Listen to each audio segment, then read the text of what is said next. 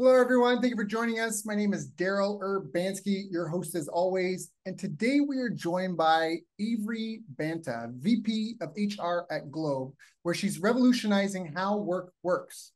With over 25 years in the field, Avery's a master of transforming organizations through people. She's a project management professional with a knack for agile methods, certified by the world's best schools like Northwestern's Kellogg and INSEAD. At Globe, Avery leads initiatives that reshape HR, enhance change management, and refine organizational development. As a former Forbes HR Council member, her mission is simple: to create dynamic workplaces where talent thrives. Avery's approach isn't just effective, it's changing the game in human resources and business strategy. I've asked her to join us here today to share her story and insights into how we can all help our teams and companies perform better. So Avery, thank you so much for joining us today. How are you? Daryl, thank you so much for that beautiful introduction. As beautiful as your background. All good.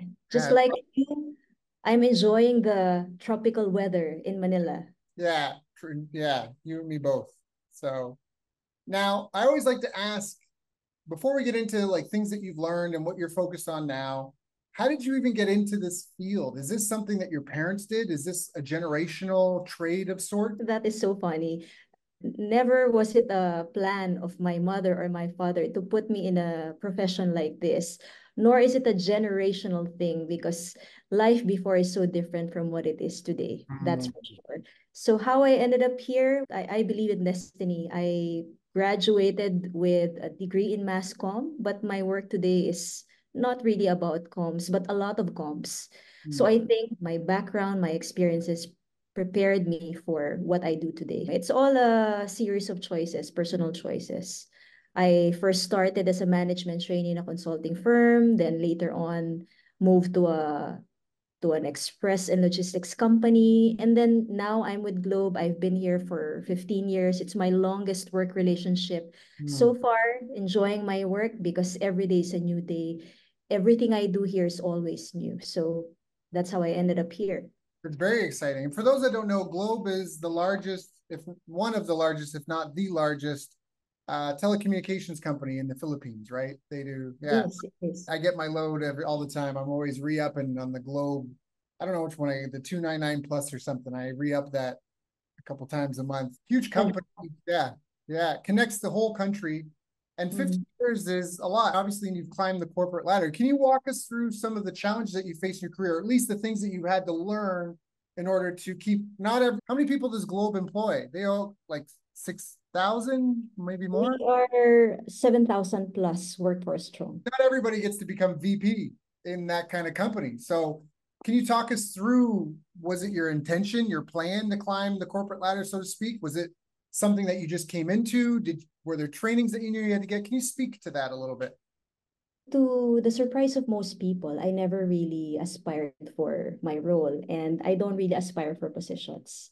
I Mm, like getting things done. My personality is really results, goals, and time is always important. mm, I'm not motivated by positions. I don't like moving up, but I guess the reward of good work is more work and you get promoted as well. So the promotion is more of a blessing, but it's something that I did not really work hard for. It's something that I never aspired for in my life. What I aspire for would be helping other people mm. and getting things done. So I love that's that. pretty much it for me. Yeah. In my 15 years in Globe, the two times I got promoted, they both came unexpected. And the time that I got them, I'm like, why are you promoting me? I just want to work and I just want to do good work. That's it. Because it can be scary. There's something called the Peter principle, which, Which is, yeah, it's not everybody, but they say you get promoted to your highest level of incompetence. So the example oh, is maybe you're a good sales rep. And so they go, what should be the sales team manager? So you become the sales team manager. You do a good job at that. And they go, you know what? You should be the sales team trainer type thing. And hey, you should be the regional manager. And they keep promoting you. This is not every case, it's just an example. But for some people, they keep getting promoted until they get to a tier where they suck. But because mm-hmm. they were good everywhere else, they can't be demoted and then they get promoted. It's called the Peter principle. You end up with all these Peters in your company if you're not careful, type things. I don't think that's you because it sounds like already You're so focused on results and the goals and time. And that's just such a, as soon as you said that, I get it. But there's so many people that they're just show up and collect a paycheck. That's true. You are correct. That is not me, because what my people do, I can also do. I get my hands dirty. There is no work that is too small enough. Nobody that is too low in the position level that I will talk with. I guess that's also one of the reasons why I managed to get to a position where I am. I do any work, Daryl. I never choose. In a meeting, I can take minutes for you, but I will make sure that whatever minutes I take for you, it will count. It will drive the results. Yeah. So I think it's always about making sure that what you do, no matter how small or big, they actually drive results. They actually get the objectives that you want, not just for your team, but also for your company. I And like that. to your point on Peter's principle, you are also correct. You look around, not just in my company, but in even in other organizations. There are people like that. They get promoted and they get promoted to a level of income. But that is not their fault at all. That is the fault of their leaders, because it is our role as leaders, to make sure that we prepare our children, our people, to be successful in their roles, right? So it's a journey for everyone. We Yeah. have to make sure that we journey our people and we prepare them. Pretty much like you have a family of kids, right? You don't expect them to be just born genius. They're lucky. You're lucky if you have kids who are born genius, but in many cases, you have to condition them, you have to nurture them, you have to parent them well. We are also fortunate. We are born in the era of nannies. We have the luxury of getting somebody to take care of our kids while we are enjoying our lives in our corporate offices. But at the end of the day, Daryl, I still have parenting duties, right? I have to take care of my kids. So same thing works in a company. My people, they are my children. I have to take care of them. I have to develop them. I have to grow them so that they don't end up personifying and bringing to life what you said as Peter's principle. Yeah, I think it's super powerful. Just even the can-do attitude that is underneath, like for a lot of people that aren't reading between the lines, that is such a powerful thing that you're really, it sounds like you're really like, we're here to achieve a goal and produce a result. And there's so many people that don't get that. We're actually changing our lease. We're renting, because I told you before, we've got some land and we're building a house. It may not be finished being built by the time this is done, but we've already decided we're going to move, because the admin for this neighborhood is not like, perfect example is I found some mail that was blowing around was walking somewhere today. I picked up, I went to give it to the guard at the gate and he was like, nope, don't give it to me. But I don't know who lives here. I don't know what address. I don't know any of this stuff. And then finally tells me to go to the admin office. I was annoyed because I'm like, I'm going somewhere. Like, what are you here for? So fine. I go to the admin office, I give them the letter. And they sent out an announcement basically saying to everyone, like, hey, don't give us other people's mail. Hey, it's not our duty. And in my mind, I'm like, how are you the admin of this community if you're not? And then maybe, I don't know, maybe I just don't know what I don't know. But it feels like they want to charge for everything. You're getting a delivery truck to your house. Oh, well, you got to pay a road service fee they want to accumulate payments, but they don't want to serve. The whole point of a neighborhood is to create a foster community and like make friends with your neighbors. And wow, and there's lots of empty lots in this neighborhood. And I feel like part of it might be the fact that people aren't lovely. It's a great location, great spot, up and coming area, very fancy, very ritzy, but it's missing something, if that makes sense. And actually where we're thinking of moving is more of a community. It's still nice, all that stuff, but it's got the community part that this place is lacking. And it's that whole, they're lacking that can-do attitude. They don't have to do everything, but I don't know, if you're the community admin office and I find someone's mail and I don't know which streets, like, I don't know whose house this is, and I drop it off, and then you send out an announcement saying, don't be giving us other people, like, oh, okay. It's just weird. I just love that you're talking about taking care of people. Can you speak to, because I feel like we're also, since COVID, we've pivoted, where before, and maybe the perfect person in HR to speak to this, before, typically companies would have a position and they would post a job and hire outside people to fill it. But now there's more of an emphasis on growing talent from within. Is that something that you're seeing too? Can you speak to that? Why? Oh, yes, you are correct. We have to give an equal, if not more, focus to our people internally, because they're already here. They're homegrown. We have invested time, energy, effort so that they will be with us, helping us deliver the results, right? So to your point, while we continue to look outside for fresh blood, because we also need them, or else we will all become legacy in the company. We have to make sure that the ones inside, we take care of them as well. And pandemic and pre-pandemic, pandemic, post-pandemic, I think our efforts of taking care of our people have been the same. Perhaps a little bit more pronounced during pandemic because we were not seeing each other. But personally, I would say the effort that we give is exactly the same, but we always ground it in terms of what are their current realities? What do they need now? For Right. sure, what they need now is different from what they needed during pandemic. Now, because we are on a hybrid mode, hybrid as in some days we are in the luxury of our home, in the Really? comfort and luxury of our home. Some days we are here in the office. So we do have programs that cater to both people who are work from home and in the office. I love So that. Yeah. yes, so we haven't really shifted back to full In person. work in Yeah. office. We are still on hybrid. And I think right now it's working for us. So the programs we do, Daryl, are catering to both setups. Okay. Yeah. Yeah. No, I agree. I've been working remotely since 2012. You're just not going to train a championship NBA team over Zoom. Like it just isn't going to happen. There's some intangible. So at least I'm really surprised to hear that Globe's doing that. Maybe you can talk a little bit about the structure of it. For us, we do team meetings Monday and Thursday and in-person days Monday and Friday. So one team meeting, everyone's home, one team meeting, everyone's together. And that's when we cover, to help with that, we cover their transpo and we provide lunch when they're here. And it's a bit of a shorter day. We kind of account some of their travel time as part of the work day to make it a bit of a perk for coming in person. That's some of the stuff that we've done. And I, like you, I think that's working. It's working 3 days in person. Maybe would be better from like an organizational point of view. I'm a small company, so maybe I'm a bit lazy. I don't want people, I want to work from home too. But can you speak to that? Like, how is the hybrid set up? What's working for Globe? You're happy sharing that? And yeah. Okay. Our current arrangement is that we are on 3 days work in the office, 2 days. So the way you choose your 3 days in the office, we have an official company day. That's every Wednesday. So every Wednesday, we are full house. So that means you can expect most of the floors, if not all the floors, are loaded with human bodies. Okay, because you gotta be here. Wednesday is Globe Day. Okay. Now the 2 other days, one day can be that day when your team has most of your meetings, and then the other day is up to you when you want to be here. Okay. Now, in addition to that, we also have what we call TBD. TBD is Thursday by the desk. Thursday by the desk is from 12 noon onwards every Thursday.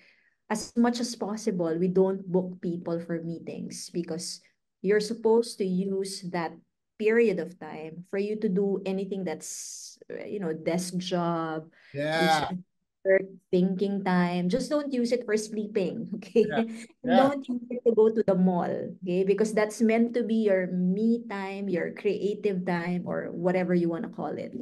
So that's pretty much how we manage our work schedule in a week. Okay. Now, there are a few instances, Daryl, when some employees would ask, I'm going to Canada, for example, to visit my family.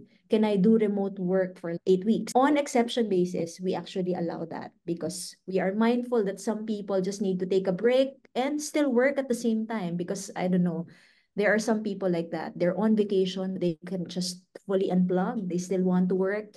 Yeah. They still want the madness of emails and meetings. So even if they're outside the Philippines, they still want to work. So on exception basis, we actually allow that. So that's pretty much how we do work around Globe.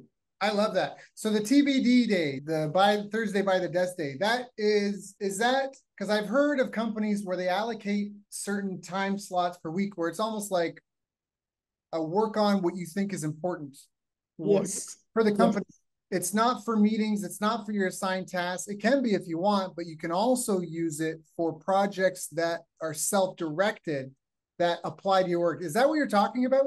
Exactly. Now, the only reason why we called it TBD, because in our company, we always use TBD as to be determined. Example, there's work that we're not really sure what's going to be included as scope, we say TBD. Or Yeah. let's say there's a role that's vacant and we don't know yet who will fill that role, we put TBD. So it's an acronym that a lot of people can relate to.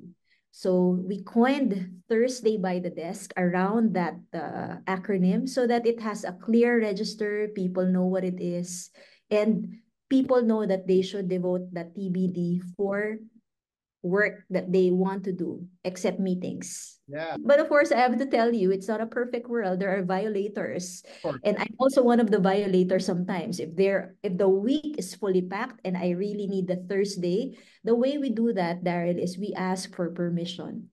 We Mhm. ask for permission. I know it's TBD, but would it be all right if I ask you for a meeting? If not, it's okay. You can decline it. I'll find another time. Right. So there are some instances when you can actually quote unquote violate the TBD. But Right. as much as possible, not every week you violate the TBD because it defeats the whole purpose. Yeah, I love that. I think that's great. I think that's really powerful. So excellent. Okay. 3 days in the office. Wednesday, everyone has to be there.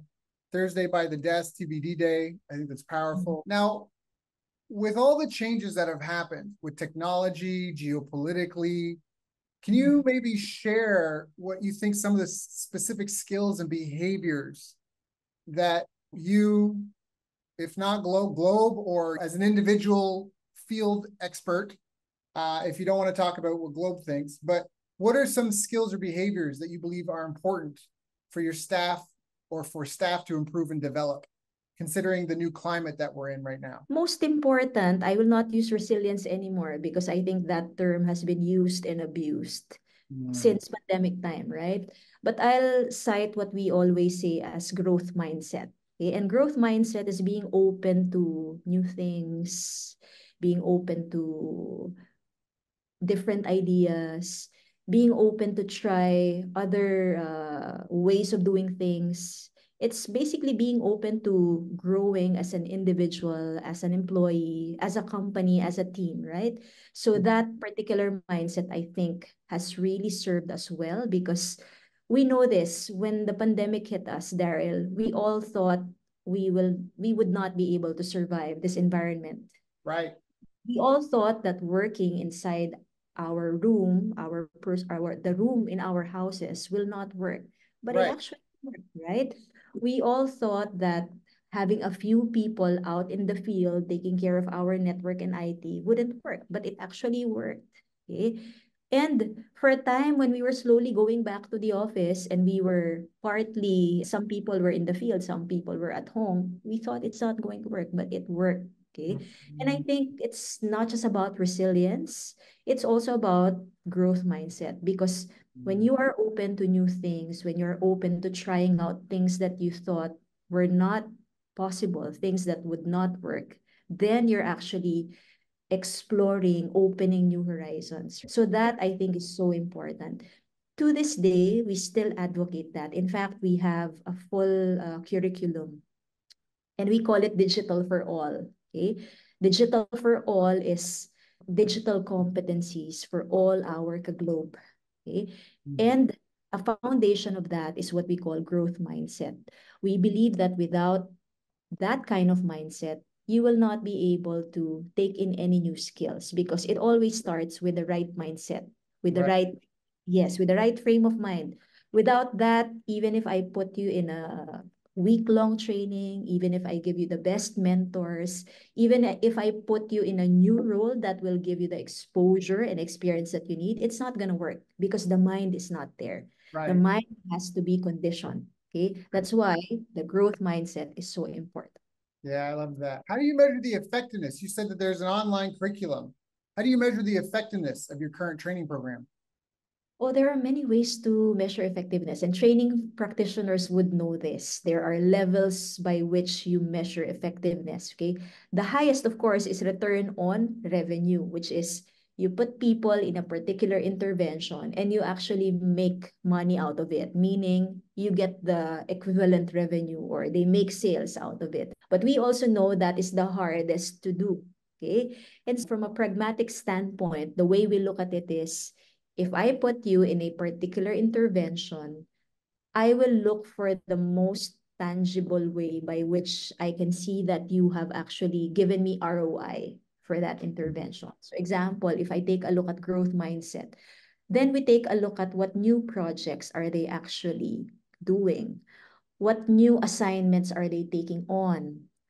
What new initiatives have they actually given birth to? So things like that. There are simple, more pragmatic ways by which you can measure the effectiveness and even the results of what you invest on in terms of people interventions. But if there's an intervention that can demonstrate that people in it help either make more in sales or help the company improve its bottom line, is that right, saying that's the best but the hardest one to find?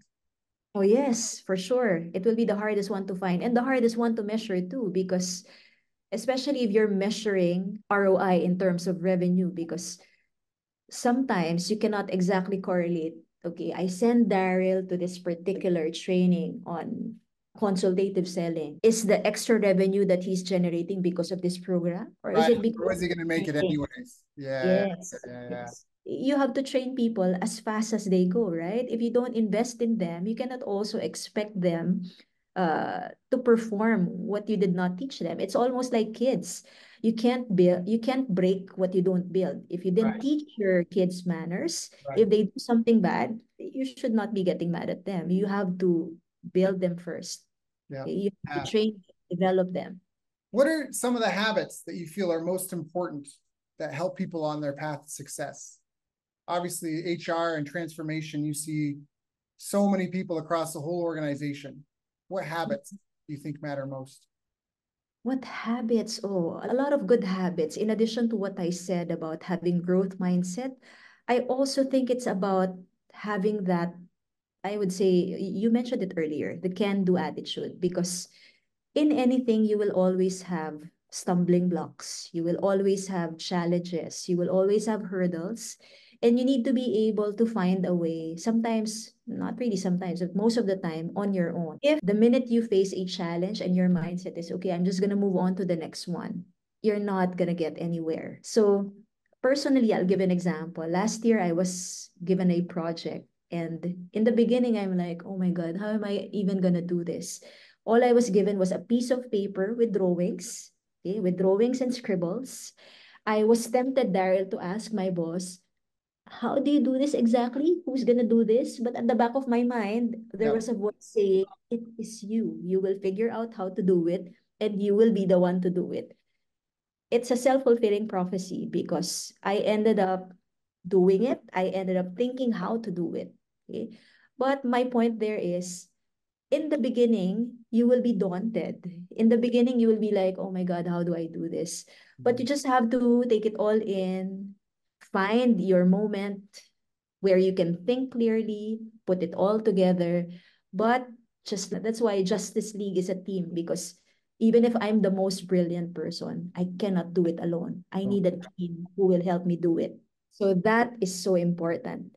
Nurturing, building that team is so important. So in the beginning, you get daunted, you figure it out, you get your team together, you guide them towards the right direction. You also give them the right pep talk because I remember that same task I was telling you. I was so tempted to tell them, we're not going to make it. Right. But you know, I said, because they're already asking me, how are we going to achieve those targets? I said, because I will put the roadmap together. We will put the roadmap together and we will do it. Okay. Our work is at stake here. We will do it. And then midway, we were like, okay, we're not going to achieve it. I said, we will trust. We have the plan laid out. The plan is only as good as the execution. We will work together. You just have to make sure that we dance together well. Yes. End of the year, we were actually able to do it, Daryl. It Wow. wasn't easy. Yes, I will tell you, it wasn't easy. It wasn't smooth sailing. We had a lot of our ups and downs, but we were able to do it. This year we have to do it again. They're asking the same question. I just said, give me the target. I will do it for you. Okay. But I need to rally my team because I can't do it alone. I love that. I love that quote. A plan is only as good as its execution. That stuff. Because I know, like, I've achieved things in my career, but I know that doesn't matter. Like, in terms, I had a book that hit #1 on Amazon once upon a time, and somebody said to me, Daryl, you'll be able to use this to promote yourself for the rest of your life. And in my mind, I just thought maybe I can, I'll mention it. But for me, like, pressure on myself, I consider myself a high performer. And as a high performer, that was yesterday. I got to do something today. That was great. I'm glad I did that. But today, what am I going to do? And so there's no summit to this mountain. And so I love that I'm just so into grit. And one of my favorite quotes about mastery is do it until it becomes dull and then keep going until it becomes beautiful. And I just love that. And anyways, I just love that. I wrote that quote down. That's a writer. It's a I writer. like that.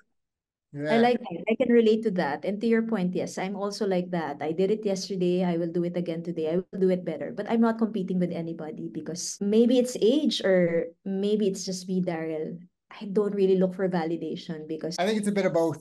I think as I get it's older, probably, yeah, it's it's just a probably bit a bit of both. process. I know if I stick to you can't guarantee outcomes. I had a client recently, he kept trying to get me to promise outcomes and guarantee the fee for the project and those outcomes. And I just walked away. I was like, I'm not going to promise outcomes. I hope so. I really hope so. But I can't guarantee.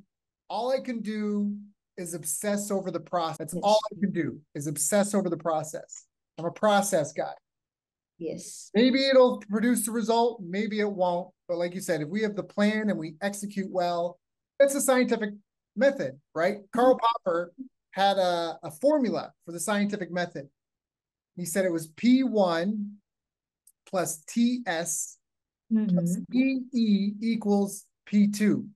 Problem one plus temporary solution, eliminate the errors we do through observation, experimentation, data collection, and collaboration with others. And then if you do it, you arrive at problem two.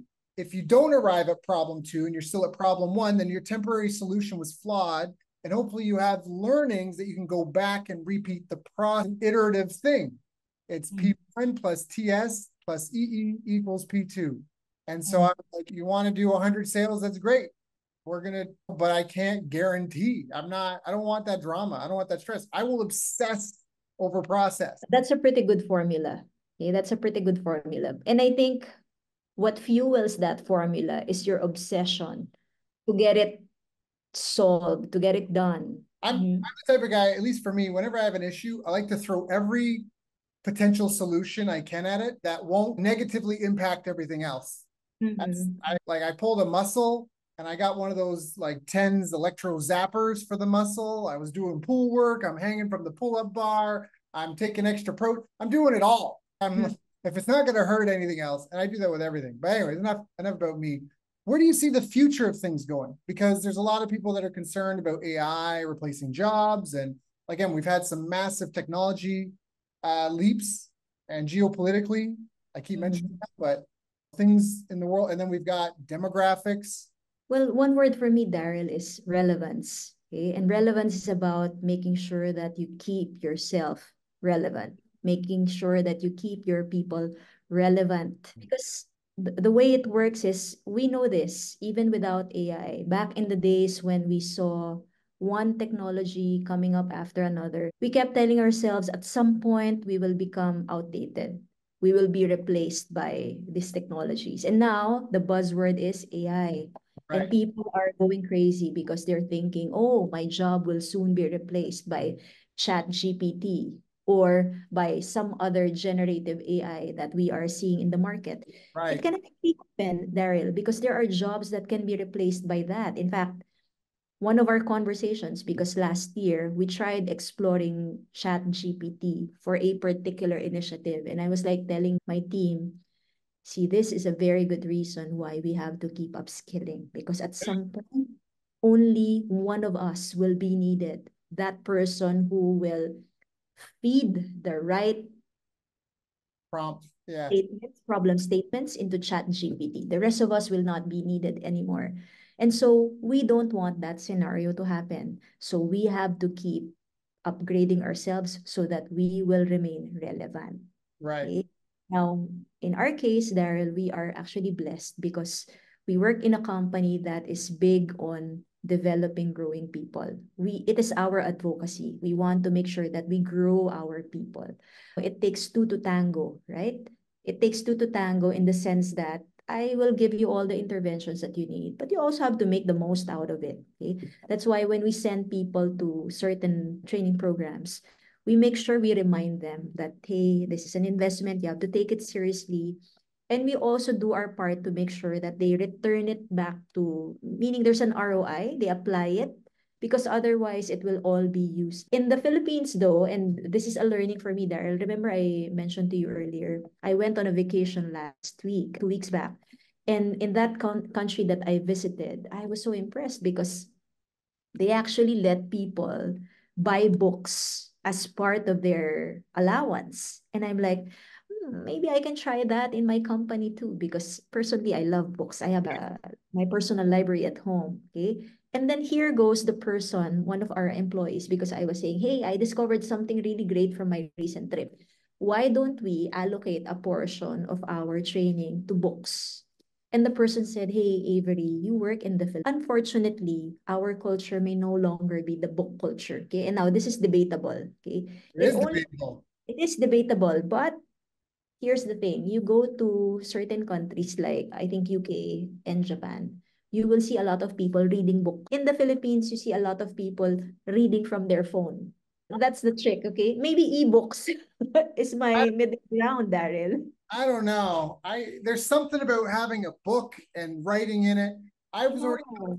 I'm trying to find because I have so many PDFs. I don't know if this is legal or not, but when I lived in Vietnam, it was I for $2-3, I could get a PDF printed into a book with actually I got that one's holding something up. Anyways, I got these books covered. It's just like a cardboard cover and just small, like small, not full 8.5 by 11, but I printed so many books. Here's an example when it lost the cover, but it's just like two staples. And Oh then, my I God. don't know if you can see it, but I printed so many of these. I had to give them all away when we moved, when we left.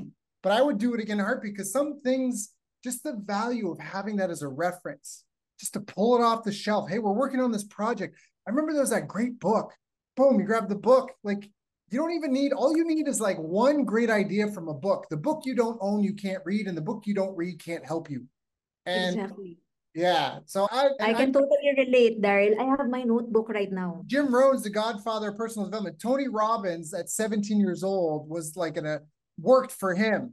And Jim Rohn was doing conferences and like self-help stuff. That's how Tony Robbins got his starting. And Jim Rohn used to have his thing. He said one of his nieces or something said, why'd you spend so much money? Because he got this new notebook. And he said, my niece or something was like, why would you spend so much money on an empty book? Because he bought this really nice empty notebook. And he goes, so I have a reason to find valuable things to write in there.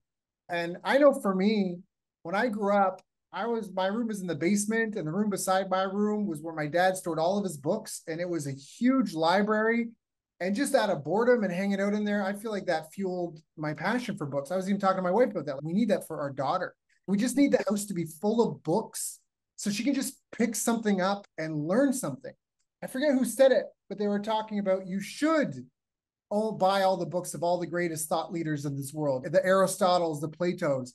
You could sit in your house all night and not think of these great things they thought of on your own. That's the value of the book, is to surround yourself with that. Out of mind, out of sight, out of mind. I'm trying to coworker through you, but that's Speaking of books, recently one of my friends said, oh, you should just get this app. It's Blinkist because it gives you the summary of all books. And I'm like, I don't like summaries. I like the pleasure and pain of reading an entire book, page by page, cover to cover, because there's a different pleasure that I get reading books. And at yeah. the same time, going back to my point earlier, that's really how you keep yourself relevant, right? Yep. You can just read a book one day and you learn something new every time you read. With all the changes happening, Daryl, I think one thing that will always remain is that you need to keep yourself relevant, whether it's by reading a book, going through training, going to a different country to learn something different. Just keep yourself updated and relevant. Yeah. To your point, A lot of people talk about the machines are going to replace us. They said that when calculators came out, because before you'd have to have a team of mathematicians. And then they said it again when spreadsheets came out, because you could replace a whole department with a single spreadsheet using formulas. And we're all working, the machines are going to replace us all. And I just had a friend, he talked about this one company. He's, I'm not excited about this company because they've got great chips, AI chips. I'm excited because I think one day their chip will host souls. And I'm like, that is such nonsense, because we're never, our species, unless our species collectively decides to roll over and die, we're never going to want to give up control and roll over and die. We're always going to want to control the bus. We're always going to want to drive the bus, and the bus is just a tool. All these things are tools. So the whole concept of uploading a soul to upload memories and thoughts, maybe we'll upload, download, sure. But I don't buy into that. I think that it's just we're cyborgs right now. Look at you. You're in a different part of the country. I'm in a different part of the country. I'm using my physical self to bark at my laptop, which is converting it into ones and zeros to send to you. And you're like, we're already, so this whole AI is going to replace us. People don't understand the ecosystem they live in. Like, Are you even talking to a real person right now, Daryl? For all you know, I'm just an AI. yeah, maybe. I don't know. We'll see. But I did it. AI is never going to be able to bond with you that way. I just don't see it. I just don't see it. Long way to go. Yeah. There's a heart to heart connection. If you give someone a hug, you can try this. Next time you hug someone, intentionally try to hug them heart to heart, and you'll feel the hug is stronger. And that's the sort of thing AI will never replace, I don't think. So this has been a great call. You've had such great answers. I've got a couple pages of notes. Is there anything I haven't asked you that I should have asked you? Maybe you should ask me, why am I in the office today and why am I not in a beach like you? Seriously, I think it's been a very interesting discussion I had with you, Daryl. If anything else, I just want to say that there's still a lot of changes that will happen. You talked about AI. Maybe there's something different or new that will come up in the future. But the name of the game is to just keep getting yourself upgraded, just like a software, right? You just have to keep yourself getting upgraded. You just have to try new experiences, learn something new, be open, have that growth mindset.